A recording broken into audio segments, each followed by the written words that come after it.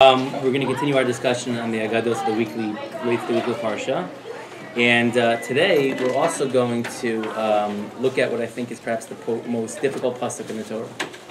And it's not going to be the first pasuk we're going to look at in the beginning of the sources, but we are going to see what I believe even the Gemara admits, or at least the questioning of the Gemara, seems to be one of the most difficult pasuk in the Torah, if not the most difficult pasuk in the Torah. So we're told this parsha, of course, is Vayechi, the last one of Bereshis, and discusses the death of Yaakov Avinu, as well as the brachot, you can call them brachot, I guess, that he gives to his children, including the bracha he gives to Yosef. So we're going to start by looking at the psukim when it describes the bracha that Yaakov gives to Yosef, and some of these words are no doubt very familiar to us. So it says Vayevarech. We're going to start with Bereshis, Parshas Vayechi, Parak Memches, pasuk Tesvav. So the pasuk says, "Vayevarech es Yosef, Vayomar," and he said to him, "Ha'elokim asher hisalchu avosai lefanav Avram v'Yitzchak, Elokim haroa osi meodi ahiyam hazeh." So he blesses him in the name of his father, who had also been there for his father Avram and Yitzchak, and he refers to him as Ha'elokim, the God haroa, who has shepherded me, who has provided for me, who has looked after my needs from my entire life, until this point in my life. And then he continues and he says, Hamalach hagoel osi mikol ra. So too the malach which has been goel, which has redeemed me from all evil, Yivarech es hane'arim, Yikarei v'hem shemi v'shem avosai Avram v'Yitzchak v'yidgul arov v'karav ha'aretz. And similarly, the malach which has been goel, which has redeemed me mikol ra, from all evil in my life, Yivarech es hane'arim, he shall bless the Na'arim of the children, Yikarei v'hem shemi v'shem avosai Avram Yitzchak v'yidgul arov v'karav ha'aretz. Now, if you look at the psukim, he refers to Ha'elokim haroasi, the God who has provided for me, who has shepherded after me, has looked after my physical needs. And the Torah refers to... Hi guys, everyone go to the NPR to buy raffle tickets for Chai Lifeline. And yet in that same bracha, he refers to the Malach hagoelasi, the Malach which has been goel me. Seemingly that when it comes to our physical needs, HaKadosh Baruch Hu takes care of them himself. It says Ha'elokim haroasi. But yet when it comes to the redemption of the Jewish people, the geula of the Jewish people, the spiritual redemption of the Jewish people, that task is given over to a malach. Whatever that means, that's given over to a malach. I guess we can discuss separately. But there seems to be that when it comes to the physical sustenance, Hashem himself provides in the Torah. Ha'elokim haroa. When it comes to the geula, our redemption, even if it's an individual redemption, but the geula is hamalach hagoel. So the Gemara itself makes no sense. What are we to make of this? The fact that you would think that of those two tasks, of the providing the physical sustenance for the Jewish people and providing the geula for the Jewish people, you think of those two tasks, the one that's more difficult is the geula. So that leads the Gemara in Maseches Pesachim, at the very end of Maseches Pesachim, to make a statement. It's a very strong statement. The Gemara says in Maseches Pesachim, Daf Kuf Yud Chet Amud Aleph. This is the Agadah for today. It says there in the Gemara, Amar Rabbi Yochanan, Kashin mizonasav shel adam yoser min ha'geula. It is more difficult for a person to receive his sustenance for Hashem. It's more difficult for Hashem to provide his sustenance for a human being. Yoter min ha'geula. More so than it is difficult for Hashem to provide the geula. So the physical well-being, the sustenance of a person, comes with more ease than the geula itself. And how does the Gemara know this? Because when it comes to the geula, the Torah writes, Hamalach hagoel osi mikol ra.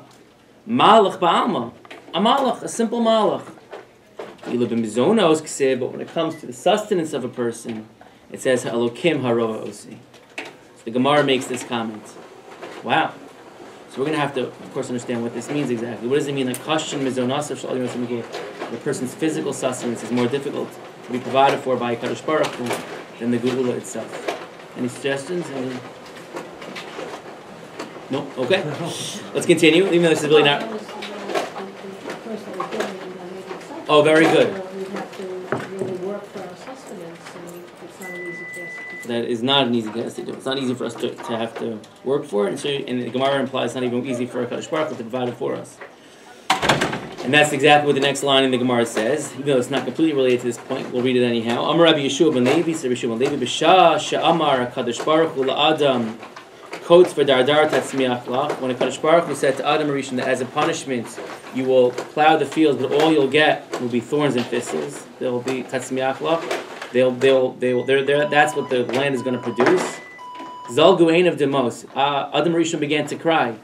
Amar lefanav, Rabbona shel olam, ani v'chamor rinechal ba'avus echad. You mean to tell me that me and my chamor, my donkey, are going to eat from the same trough? Do you mean to say the same thorns, the same thistles that my chamor is going to eat, that's going to be my destiny as well? So then, Kevish Amar la, when the Kadosh Baruch Hu continues and he says, B'zeis apecha tochal lechem, through the sweat of your brow you will eat bread, niskara daita. So he cooled off a little bit. He understood that although it's going to come with great difficulty, it doesn't mean that he's going to eat what the animals eat. It doesn't mean he's going to be no better off than the animals. Because but lechem, bread, is for uniquely human. Only human beings have the ability to produce bread. And this is a funny line in the Gemara. Amar Rabbi Shimon ben Lakish says, Reish Lakish, Ashreinu, we are lucky. V'manu b'rishona. V'adaya lo paltinan minei. We're lucky for if we had just been with the first one and it would have just said quotes for dardar tatzmiachlon. We wouldn't have had the second one. So then we should be thankful for what we have. At least we have bread. At least we're not stuck with thorns and thistles.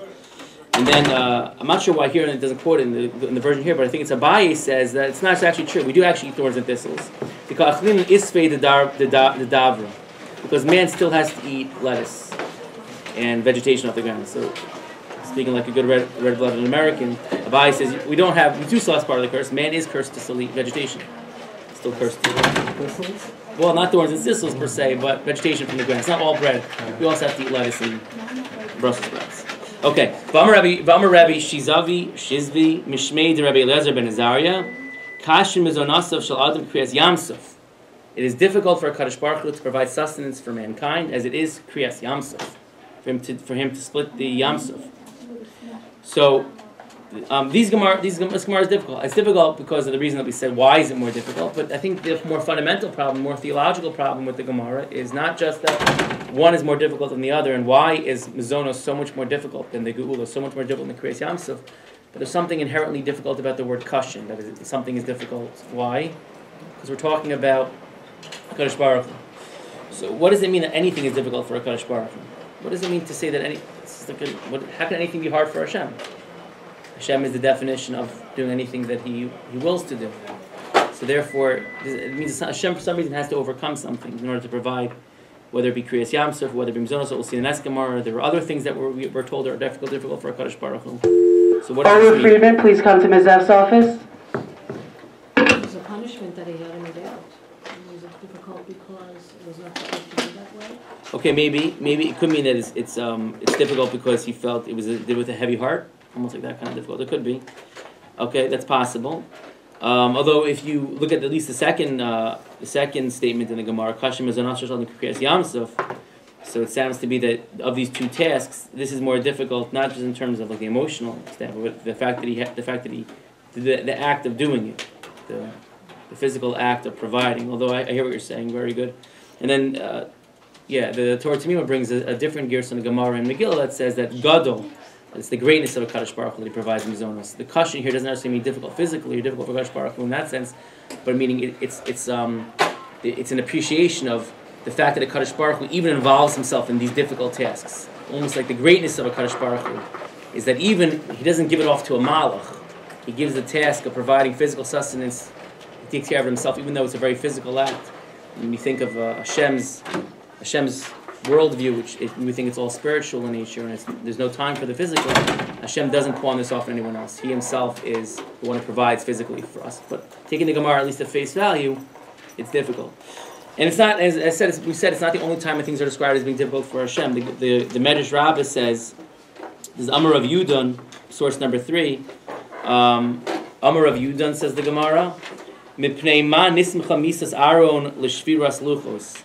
Why is the death of Aaron in Parshas Ekev next to the shviras luchos, next to the breaking of the luchos? Now, the reason why it's a good question is because although this is Devarim, and Devarim is recounting the events that took place over the past 40 years, those two events are very far apart. Aaron dies right at the very end of the Jewish people's journey through the Midbar, and the Luchos are broken at the very beginning.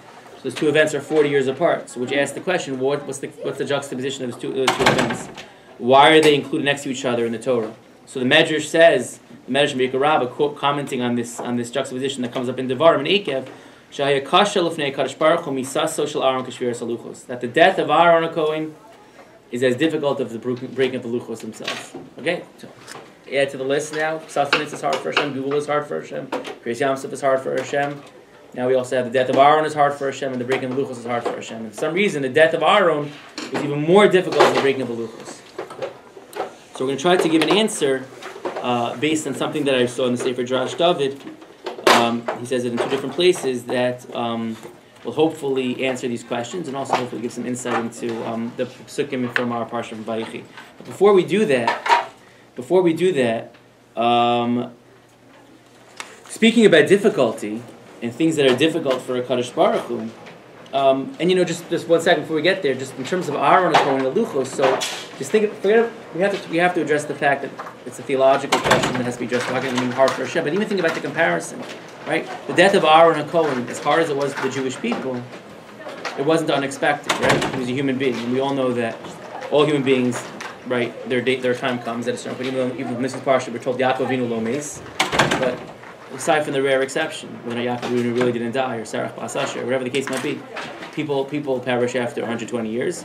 So that was expected, right? So the Luchos was not. So what does that mean? How are they even comparable? And why is one more difficult? Either it implies that Aaron was never supposed to die, right? That's why it was difficult. Or it implies the Luchos were supposed to be broken, right? Because his is more difficult. So the Luchos were meant to be broken when they were created, which is also difficult. So no comparison doesn't make sense. We're comparing apples and oranges, it seems to be. So that's hard to explain also. But anyhow, talking about things that are difficult, so as we began, we said that most people are familiar with the discussion quoted in the Hakdama to the Yaakov. What's the most important pasuk in the Torah? The most important pasuk. So is it Shema Yisrael? Is it V'hat Hashem Lokecha? The Gemara there suggests as a keves hachat sabavoker, as keves hashin tisa bein arbayim. That the keves had to be brought every day in the carbon tamid. Continuity is the most important pasuk in the Torah, whatever it may be. But we never have a discussion of what's the hardest pasuk in the Torah. What's the most difficult pasuk in the Torah to understand? But if you were to ask me, and this is what the Gemara seems to think also, one of the most difficult pasukim in the Torah is in Parshas Eikev. Speaking of Parshas Eikev, it's in source number 4. And we'll see right now why this pasuk is so difficult. So the Gemara, and hopefully this understanding of what it means, something means to be difficult in the context of human beings, right, in the context of human thought, will help us understand what it means when something's difficult for a Kadosh Baruch Hu. So we're at the Gemara in source number 5. The Gemara says, this is a Gemara in Brachos Daf Lam Gimel Lam Beis. Amar Rabbi Chanina, says Rabbi Chanina, Hakol bidei shemayim chutz miras hashemayim. Chutz miras shemayim. Everything is in the hands of heaven except for fear of heaven itself. Shneimar, as it says, Va'ata Yisrael, and now Israel. Ma Hashem Elokecha she'al mimcha. What does Hashem your God ask of you? Ki im liyara, but to fear Hashem your God. Right? So what does Hashem ask of you? What's your responsibility? Ki im liyara es Hashem Elokecha. Now, why is it such a hard pasuk? Why is it such a hard pasuk? Look at the words in the. Look at the words ki'im. What does ki'im mean? Ki'im liyara, but to fear Him, which makes it sound like. What does Hashem ask of you? Ki'im, simply to fear Him, like a very small matter. Right? Is it really such a small matter to fear HaKadosh Baruch Hu? Is it really such a small matter? We're talking about fear, like being afraid of Hashem. We're talking about like Yiras Shemayim. This whole concept of Yiras Shemayim, like that thing that we strive for our entire lives, is to always have Hashem front and foremost in my mind and in my life. The Gemara, the Torah seems to call it a milsa. It calls it a milsa zutrasa, as we'll see in a second. It calls it a small thing, kiyim liyara, but to fear Him. And you can ask a similar question. The Rambam says in source number, before we'll get back to the Gemara in a second, but the Rambam says in source number 6, in Hilchos Tshuva, he says, Rishus l'chol adam nesuna, permission is granted to all people. In Rotza lahatos atzmo l'derech tova, if a person chooses to go on the path of the good, Ulios tzaddik, Rishus b'yado, and he wants to be a tzaddik, then he has the permission, he has the right to do that. Then Rotza lahatos atzmo l'derech ran, if the person wants to go down the path of evil, Ulios rasha, Rishus b'yado, and to do that, the path is, that choice is available to him, right? Everyone has 2 choices, right? Just choose the right thing, what's the big deal, right? Right, that's what it says in the pasuk. Who should kasa b'Torah? That's what it says in the pasuk. Hein Adam hiyake echa mimenu. That if when Adam, Hashem says that if Adam would eat from the Eitz das Tov, he'll be like one of us. The das Tov, to know the difference between good and evil. Klomer hein min zeh shel Adam hayachid ba'olam ve'in min sheni dom elo. That if he would eat from the Eitz das Tov, he would be the only one in the world who would be beyond free choice. Right, so that's why he couldn't eat from it. But other than that, man has free choice. Right. And then we finish up in the Rambam there, and we say, "Va'osa kol ma shehu chafetz ve'ein mi sheyakiv biyado lasos tov ra." Man has the free choice to do whatever he wants, and no one's preventing a man from doing good or from doing bad.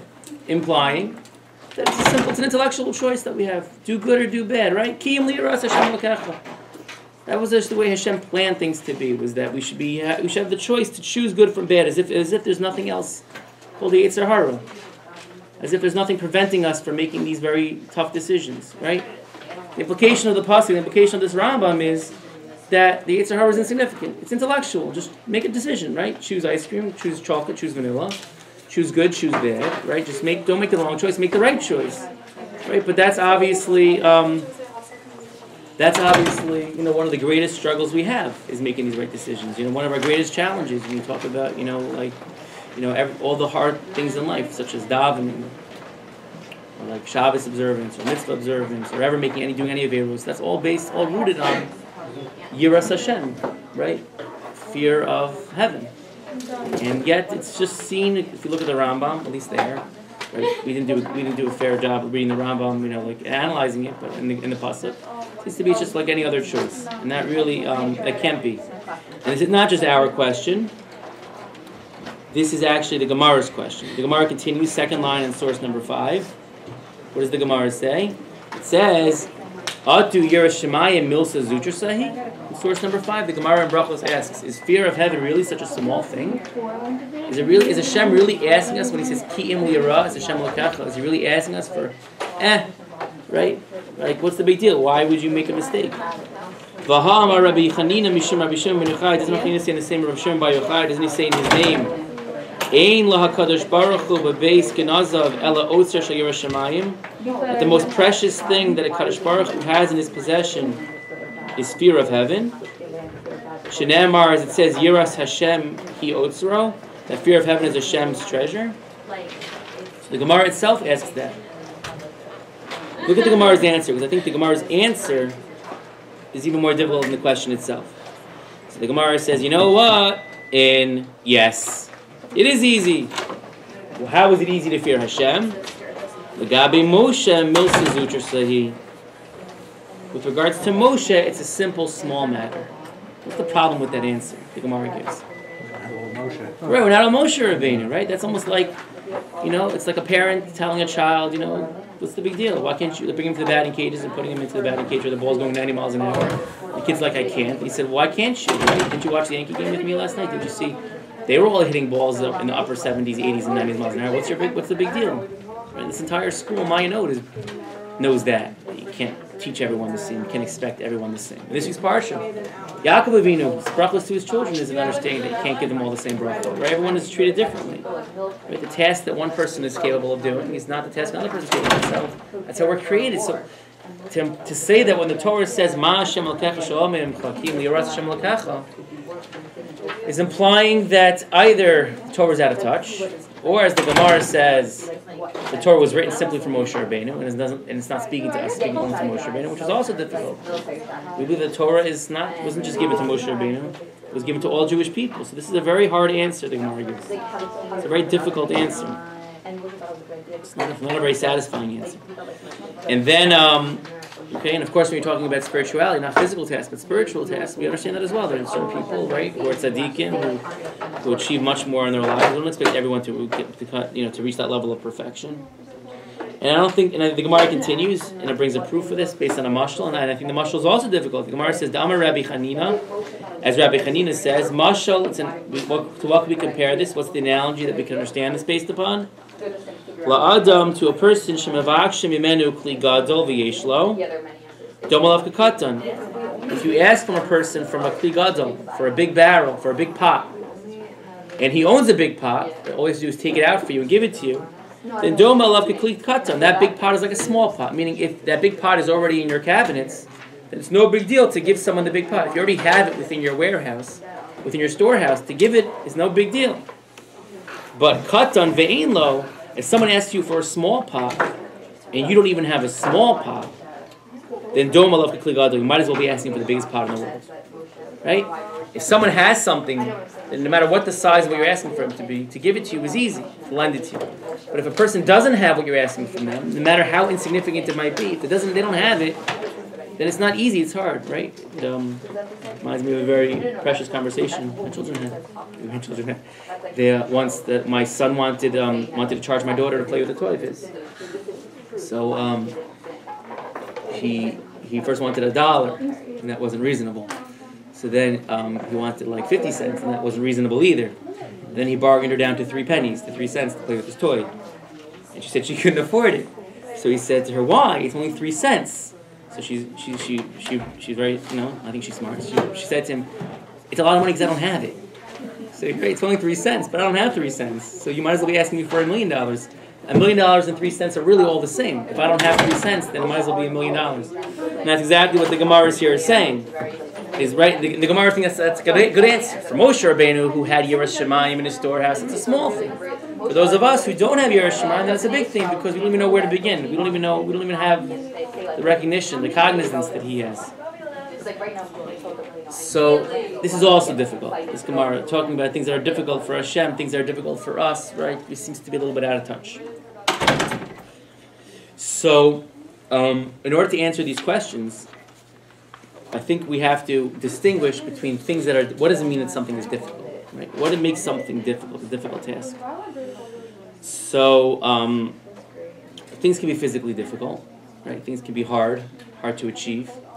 Building something from scratch can be difficult.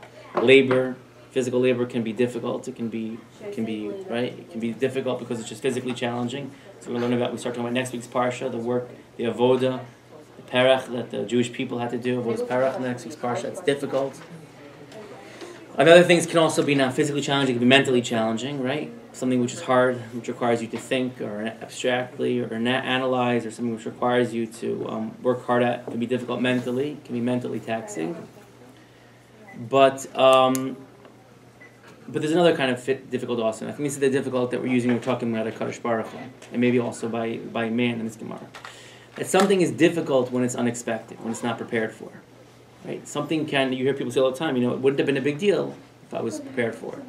If I would have known that this was going to happen, I could have done things differently, right? We use this when we talk about tragedy. The tragedies are tragic, but sometimes when we have the opportunity to prepare for them, it's not so sudden, so it's a little bit less difficult, right?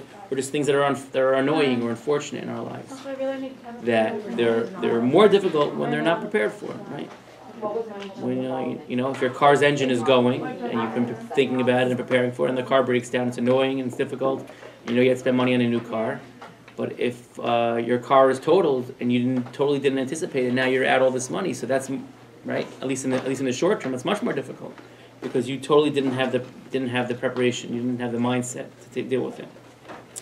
So things that are meant to happen and they're planned for, right, are in some ways easier than things that are unplanned for. So in the Drash David, he quotes from a sefer which I couldn't find, Or Yahel. He quotes the following. He says that why is it that Kriyas Yamsuf is so often the analogy given for something difficult in the eyes of the Kadosh Baruch Hu? Kasha Kriyas Yamsuf, right? The Gemara talks about how Kasha Zivugan la Kadosh Baruch Hu Kriyas Yamsuf. That marriages are as difficult for Hashem to make as splitting of the sea itself, right? Why Kriyas Yamsuf? Why is that the analogy? It could just say simply it's because, right? It's the most difficult thing for any of us to do, and therefore, if you want to put it into human terms, what's a difficult task? Kriyas Yamsuf, right? That's difficult. That's really hard, right? But he could have said Brias Olam, because the creation of the world, because the creation of mankind. There are other things Hashem did that none of us could ever imagine how none of us could ever accomplish. We can never split the sea. We also can't create the world. We also can't make man from nothing, right? So why does it specifically pick the analogy of Kriyas Yamsuf? So the Or Yahel says, and he says that. At the moment of creation, the Seder Habriya, the way in which the world was meant to exist, was that there be water and there be dry land, and the two shall never mix. Right? The two shall always right? Water is supposed to remain where it is, and dry land is supposed to remain where it is. And the two are supposed to be separate from each other. So what did Kadosh Baruch Hu, what did Hashem have to do at Kriyas Yam Suf? He had to reverse the order of things, or to change things. He had to put dry land where there was once water, and he had to put the water right where there was dryness. He had to suspend and animate the water in midair, whatever he had to do. So therefore, he says that the intention is, whenever with Chazal tells us Kasha Kriyas Yam Suf, it means that when things are not the way that Kadosh Baruch Hu intended his world to operate under, which is in itself a problematic statement, because Hashem intends everything, right? Hashem is familiar with everything that takes place, and everything's within the what's in the Kadosh Baruch Hu. When things aren't according to the way the plan is, that the way the world should have gone, whatever that means should have gone, that's difficult for Kadosh Baruch Hu, because he has to react not to what he intended for it to happen, but he has to react to what mankind forces his hand to do. Kadosh Baruch Hu is forced, Hashem's hand, Kaviyachol, is forced by mankind. That's what he says. And therefore, so for example, right, the Luchos, we're told the Mishnah, Maseches Avos, tells us why Shviras Haluchos is difficult. Because the Luchos, we're told, were created on the creation, one of the 10 things created on Erev Shabbos, the creation of the world. Which means that they were part and parcel of the fabric of the universe. The Luchos were given to us by Kadosh Baruch Hu at Matan Torah. But the world was created with the luchos. They were necessary for the existence of the world. So when Hashem, right, when Moshe breaks the luchos, and Hashem praises Moshe for this, Ashrecha Shashibarta, praiseworthy your Moshe. Right, the pasuk says Asher Shibarta, that you broke them. But the Chazal tells us it should be read Asherecha Shashibarta. You're praiseworthy. Hashem is telling Moshe Rabbeinu, what's praiseworthy is not simply that you made the decision to break the luchos. What's praiseworthy is that you understood that just because this is the way things are meant to be, doesn't mean they have to be this way. You understood that some things are changed. Klal Yisrael, Moshe Rabbeinu, Hashem is saying to him, now you understand what I have to deal with. Sometimes they force us to do things that we would rather not do. And that's difficult, because it's not the intention, it's not the way things are meant to be. So, Bnei Yisrael at the Chet HaEgel, we're told, Chazal tell us, in the Gemara and Shabbos tells us in source number 7, Shebeshah Shabanacha Shal Chava Hitel Bazuma, that at the moment which Chava sinned by the Eitzadas Tovara, so she was instilled with some zuama, whatever that means, filth, whatever that means, something which is not pleasant. And it existed amongst all mankind, this zuhama, this evil. It's like, I guess the simple translation would be like filth. That's like a very dirty word. I don't know. It's a better zuhama. It's like something which is just zuhama. We use zuhama to refer to something which is like yucky. Like zuhama, something which mankind was imbued with something that was not intrinsic to their creation. Sin entered mankind. The zuhama, this sinfulness, this sinful spirit entered mankind. And it was something which is derogatory. It's used in a derogatory sense sometimes. And Yisrael and the Jewish people, Sh'amdu al Har Sinai Paska Zuamasa. When did we go back to the pre-Chet Adam Rishon stage at Har Sinai? Right. So we had gone back to this stage, right? Because I'll tell us that Misa was removed from the world once again. Death was removed from the world once again. That the fact that we would have to work for a living was removed from the world once again. The fact that our clothing would wear out was removed from the world once again. All this was removed, right? So Kadosh Baruch Hu was sort of some of that. Kadosh Baruch Hu, some of that punishment of Matan Torah, Hashem saves when we get to Eretz Yisrael, and you still go through the midbar with Hashem's man and with the clothes not wearing out. So part of that punishment is reserved for when we get to Eretz Yisrael, right? And Misa wouldn't have taken effect either. Some of that Kadosh Baruch Hu, right, holds off on, but yet that's reintroduced into the world because of the Shviras Haluchos. So why is Shviras Haluchos so difficult? Why is the Chet Adam Rishon so difficult? Why is Mizonas Kash Mizonav Shel Adam so difficult? Because it wasn't part of the plan. It wasn't the way Hashem Kadosh Baruch Hu intended for things to work out. And that's why it's difficult, right? Chazal tell us that we're told that the Luchos were charus, they were engraved. It says, Al tikra charus, ela cheirus. Don't read engraved. Cheirus, Luchos will give you your freedom. Kadosh Baruch Hu very much wanted, whatever that means, when he gave us the Luchos, to come back to the stage, and now the cheirus, the freedom that we have for Adam Rishon. And that now is taken away from us. So, right? Why is the Misa of Aaron HaKohen difficult? Why does it mean when we're told in the beginning, when we're told in the Medrash in source number 3, Kashal Fnei Kadosh Baruch Hu Misa Social Aaron Kishviras Haluchos, that it was difficult, the death of Aaron Cohen Kishviras Haluchos, as the breaking of the Luchos. Because we're told also that with Moshe Rabbeinu and Aaron would have just made it into Eretz Yisrael. What did Chazal tell us? We never would have lost Eretz Yisrael. The Beis Mikdash never would have been destroyed. So all these things that a Kadosh Baruch Hu, whatever it means that he wanted this, because Kadosh Baruch Hu really is in charge. But that part of his plan is that the new Jewish people should enter Eretz Yisrael and never lose Eretz Yisrael. Should enter Eretz Yisrael and never lose the Beis Mikdash. Since Aaron and Cohen had to die because of the sins of the Jewish people, right? So now that's as difficult as Shviras Halufos. In both cases, the Kadosh Baruch Hu's plan is therefore changed, is altered. So the question is, though, we're going to finish this very shortly. The question is, this is all about a Kadosh Baruch Hu. So how about us? How about things that are difficult for us? How does this help, perhaps, inform us in terms of in terms of our expectations, things that we perceive as difficult for us, and how does it relate to the beginning of this week's parsha? So, as we said, things are difficult when they're unexpected, when things are when they're not anticipated. So for most of us, right, for almost everybody, the reason why Yiras Shemayim is so difficult is because it's not a fear that we can sense. It's not something which we can see, right? If I can anticipate something, if I can see something, it's much easier, right?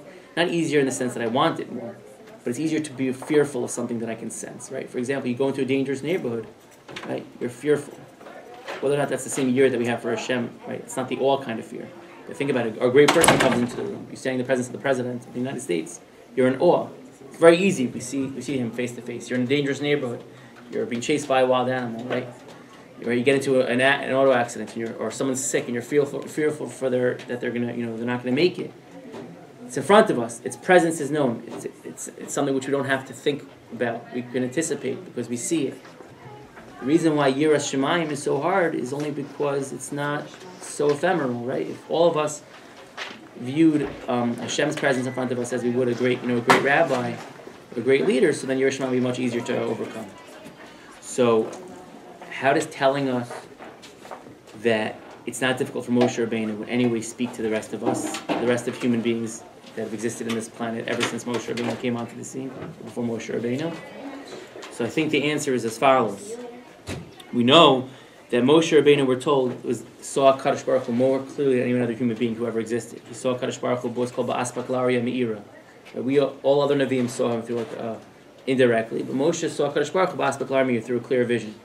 So for Moshe Rabbeinu, it's simple, says the Gemara, right? Yes, it's simple, right? Says the Gemara using the lashon of the Gemara. Yes, Legabe Moshe, it was simple to have Yiras Shemayim. Why is it simple for Moshe to have Yiras Shemayim? Because how can you not have Yiras Shemayim when Hashem's presence is always in front of you? It's always present. And therefore, Moshe had the ability. And therefore, that's what Yiras Shemayim is. Yiras Shemayim is easy when you see Hashem's presence in front of you. Can you help with something? But yet, despite that fact, how are we to understand that the pasuk is speaking to the rest of us? So what that means is we also have to remind ourselves that a Kadosh Baruch Hu's presence is tangible.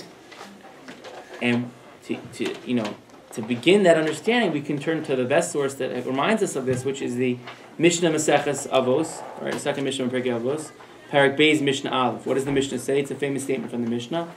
The Mishnah says, "What's the solution? None of us are going to become Moshe Rabbeinu, right? Probably not." So what is the Mishnah? What advice does the Mishnah give us? If it says if you want to really be a Yiras Shemayim, if you want to remember that the Kadosh Baruch Hu is always in front of you, so Histakal b'shlosha devarim. A person should always look at three things. V'iyata bali de'averu. And if you're constantly cognizant of three things, you won't come to sin. You'll have Yiras Shemayim. Da malamala mimcha. You should know what's above you. Ayin roa, a seeing eye. Va'ozen shama'as. And an ear that hears, and all your actions are written in a sefer, always recorded. So what's the Mishnah telling us? It's saying, of course, you're not Moshe Rabbeinu. You can't see HaKadosh Baruch Hu face Abbas Baklar Yamira. You can't even see Hashem's back like Moshe Rabbeinu did. But it doesn't mean that you can't envision HaKadosh Baruch Hu in front of you. So what does it mean? What's the limitation to Yiras Shemayim? Not being aware of Hashem's presence, not seeing Hashem's presence. So the Mishnah in Pirkei Avos clearly assumes that we all have that ability to sort of lower that barrier. How? To use our sense of imagination, not really our sense of imagination, but just to be cognizant of the fact, right? That HaKadosh Baruch Hu sees all, hears all, He knows all. And therefore, if we take that as guidance from the Mishnah, not as something which is which paralyzes us, but as guidance for the Mishnah. So then Yiras Shamayim would be easy. Like, you have to be like Moshe Rabbeinu. He saw Hashem b'aspak l'Ariyah me'ira. So we don't expect you to have aspak l'Ariyah me'ira, clear vision of Hashem. Whatever it takes for you to be constantly reminded of this, whatever cheshbon nefesh you have to do, whatever work on your personal self you have to do, so that's also possible for you. Yeah, kiyum li'aro, so fear Him, right? Make the vision clear. Make it something which is attainable for you. And there. Eden Sur and Danielle Warner, if you're in the building, please go to the NPR to meet Mrs. Samuels. Eden Sur and Danielle Warner, thank you.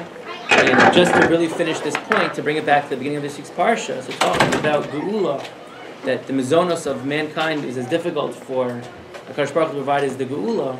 So whatever that means, it means that HaKadosh Baruch Hu, right, just like the Geula, we can say that mankind's sustenance is supposed to be given to us by HaKadosh Baruch Hu, but Hashem forced our hands into this. But the Geula really, although we work towards the Geula still remains in HaKadosh Baruch Hu's domain. Right? The Geula is, as we see from this week's parsha we're about to see, the Geula still is and always was HaKadosh Baruch Hu's domain. That was always in His province. Right? It's something which HaKadosh Baruch Hu is in control of whether or not He wants to reveal that to us. Not that we don't work for it, but it's within Hashem's control whether or not the Jewish people will ever see the Geula. As we see in the beginning of this week's parsha, what does it say in the beginning of this week's parsha? Source number 10. It says, also we'll quote the Medrash Rabbah, that we know that Vayechi is Stuma. There's a break between consecutive parshas, but here there's no 9-letter break between Vayechi and Vayigash. There's only a 1-letter break. So we know that one idea is that the eyes of the Jewish people were closed. Another idea, quoted in the Medrash source number 1, is Davar Acher Lamahu Stuma. Why is the parsha closed off? That Yaakov wanted to reveal the Ketz Yamav, wanted to reveal the end of days, the Mos Mashiach, but his eyes were closed. And we see that also later on, that Yaakov was actually right on the cusp of doing this. It says in Parak Mem Tes, later on in the parsha, right before he gives the bracha to Reuven, it says, Vayikra Yaakov el banav, Yaakov calls to his sons, Vayomer he'asfu, gather, Vagidu lachem es asher yikra eschem ba'achros hayamim.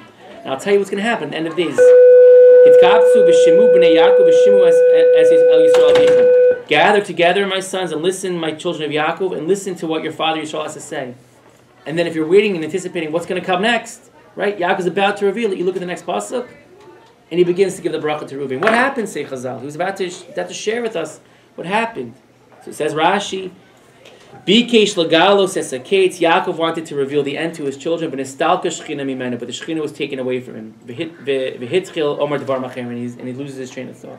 Whatever it means, either because, as is pointed out by the Gemara, that he saw that there would be Rishayim would come from his descendants, right? And he was concerned that one of them would be a Rasha, and therefore he had them all say Shema Yisrael, because he, based on the lashon of the pasuk, when it says,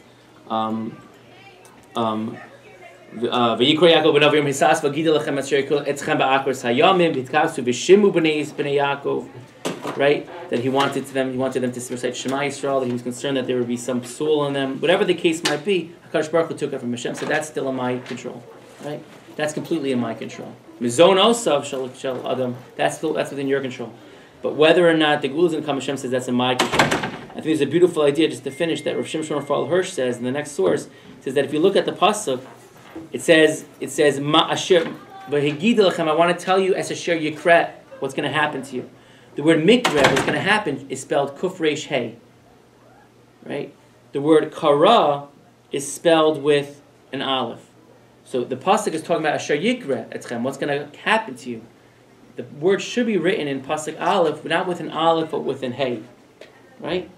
As the Rav Hirsch says at the end of that first line there, as asher yikra with the hey is yoter nachon, is the correct way to spell it. What's the Torah implying by including the word yikra with an aleph, not with an hey? So he's telling them as follows. He's telling them it's supposed to mean two things. He wanted to tell them what would happen to them, but also there's the second underlying Rav Hirsch. Shimu b'nei Yaakov, listen, the children of Yaakov. Rak kach yochlu gam hama'atim hachalashim lenechol v'lenitzachon harabim hagiborim. If you listen, right, all these difficult things, all these challenges that you have in your life, right, they can be overcome if you listen to the brachos I'm giving you. I'm telling you, yikra, kara, I'm calling out to you, says Yaakov Avinu, through my brachos. I'm giving you each a message, right? I'm telling you what is, right, just like we said by every individual, there's an ozen shama'as. You just have to be aware of the fact, you have to look for the signs. Yaakov is saying to them, pay careful attention to the brachos I'm giving you. I'm calling out to you. I'm telling each one, Reuven, Shimon, Levi, that each of you are different. Each of you have your own path towards Yiras Shamayim, right? That which you view as being difficult. I'm giving you the ability to be nitzochon al rabim al gibor. I'm giving you the ability to be successful, to overcome the challenges, no matter what shiva you're from. I'm calling out to you and I'm telling you this is your unique path, this is your unique destiny. So what we're talking about today, this idea that things are difficult, things are only difficult for Kadosh Baruch Hu if they're not planned for, but for us also they're difficult if we don't have a path, if we don't anticipate them, if we don't have a method with which we want to overcome them. And therefore, even though Yaakov Avinu can't reveal the Geula, says Rav Shimshon, for all Hirsch Jewish children, he can't reveal what's going to happen ultimately in the Moshe Mashiach, it doesn't mean that he's not giving them a path which to serve a Kadosh Baruch Hu, to achieve Yiras Shamayim, because ultimately our intention is, our hope is that if we do serve a Kadosh Baruch Hu, and that we do serve Hashem with Yiras Shamayim, so that Kadosh Baruch Hu will also be able to reveal to us Ketz Yamav and bring the Geula as well. That's why the Malachim were, because that was part of the plan? The Malachim prepared that? I guess, well, I think more what it's applying is the thing that Kadosh Baruch Hu is saying that, maybe because with the Geula is within our ability still to achieve that. I mean, that's like still where, as the world, the nature of the world is currently that things don't happen in a supernatural sense. That would be the Mizonos, right? So that would be to change that would be to act supernaturally, to change the order of the world. Whereas the Geula is completely within our control. Meaning we can. It's Hashem still has it, but we can do things to bring it down. So we can bring it. Right. That's the way the world is going to be, and we can still do it. But we're not.